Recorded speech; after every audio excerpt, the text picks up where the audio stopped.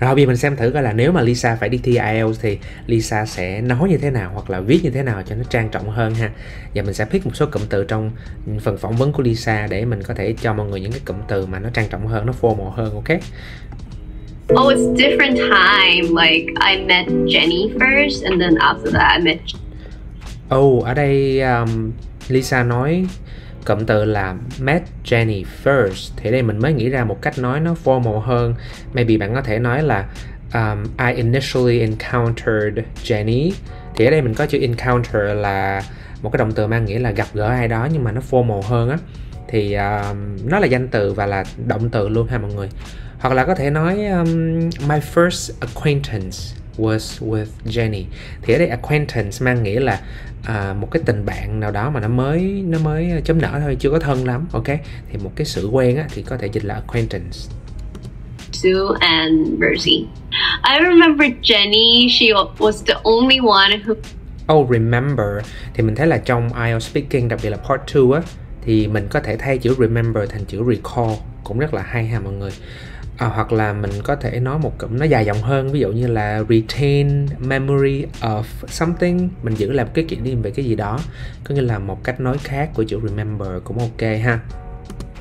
Like say hi to me in English because other people they can't talk in English, so talk in English kiểu nói tiếng Anh á, giao tiếp với nhau bằng tiếng Anh thì bạn có thể dùng một chữ khác, đó là chữ converse. To converse in English cũng rất là ok nè. Thì mấy bạn biết cái danh từ là conversation đúng không? Thì động từ của nó sẽ là converse, ok? We were super close and my first date. Oh, super close. Thì ở đây mình có một cách nói khác là kiểu rất là thân á. Maybe bạn có thể nói là we had a very close bond. Hoặc là our friendship was exceptionally strong chẳng hạn. Đó cũng là hai cách nói khác của cái việc là super close ha. It was like when I was like 5 at my school. Like I did like a traditional Thai dance. Yeah, it was fun. Did a dance. I think mình có thể dùng một cụm nó formal hơn là perform a dance. Thì bạn có thể nói là perform a traditional Thai dance or something. Phát âm của Lisa nghe ảnh hưởng dòng Mỹ nhiều nhỉ, nghe cũng khá là chuẩn. Oh yeah, the first time I went to China and recording it, nói tới the first time I went to somewhere thì mình lại nghĩ ra một cụm, đó chính là my first visit hay là my initial visit to somewhere. Thì ở đây bạn có thể thay bằng là my initial visit to China, cũng là một cách nói nó văn thơ hơn hay là kiểu nó xịn sò hơn một xíu. I had a hard time because everybody. Nói tới gặp những cái sự khó khăn trong việc gì đó thì cái này mình dạy học sinh mình hoài luôn á. Thì là have a hard time doing something. Thì ở đây bạn có thể thay bằng cụm đầu tiên là experience difficulty, đi với lại verb in cũng được nè. Hoặc là bạn có thể nói encounter challenges, ok? Cũng là một cách nói nó formal hơn. Hoặc là một cụm cũng hay dùng đó là find it difficult, find it challenging to do something nha mấy bạn. Speaking in Chinese and I was like I'm trying to communicating with them but it's very hard, but I get used to it. So get used to something. I get used to it. Nhưng mà mình cũng quen với nó rồi, từ từ mình cũng quen với nó đúng không?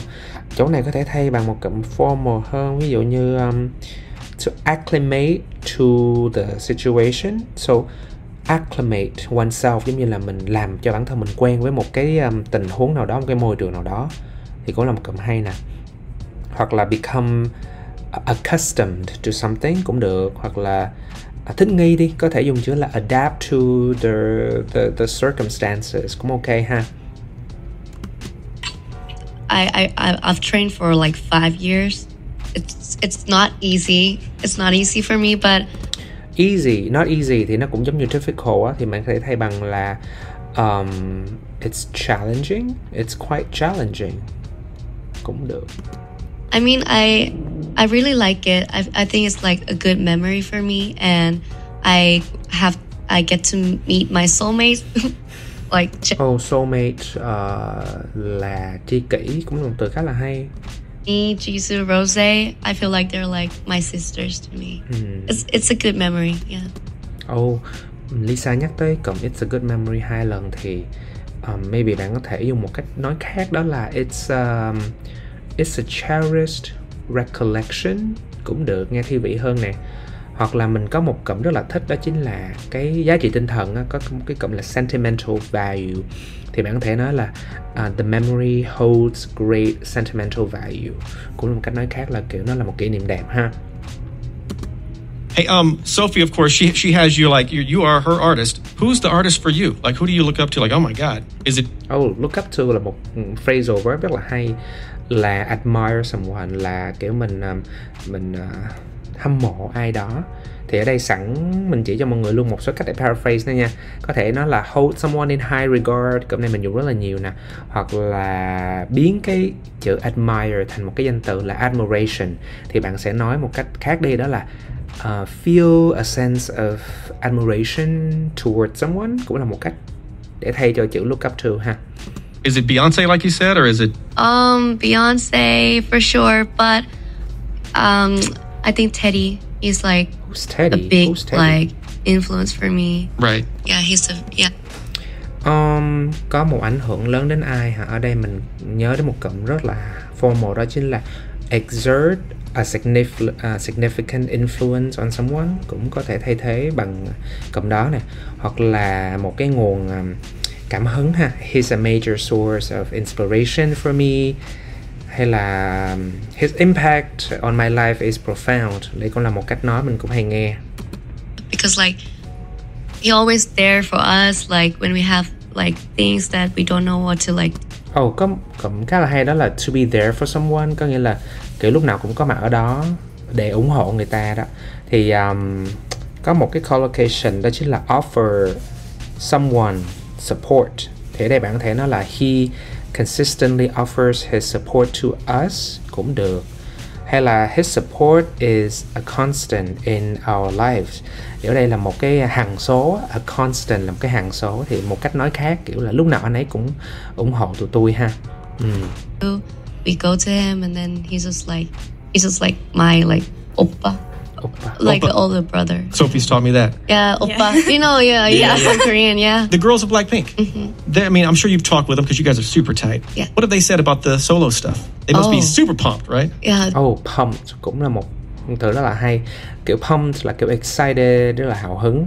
Thì ở đây bạn có thể thay thế bằng extremely exhilarated cũng được nè, hoặc là highly energized cũng rất là ok ha. Thì mình thấy super pumped nó khá là văn nói và nó khá là informal á. Or like this is just beginning, like you're gonna do well, and they really like the song. They said it's like Money and Lalisa is like a good combination.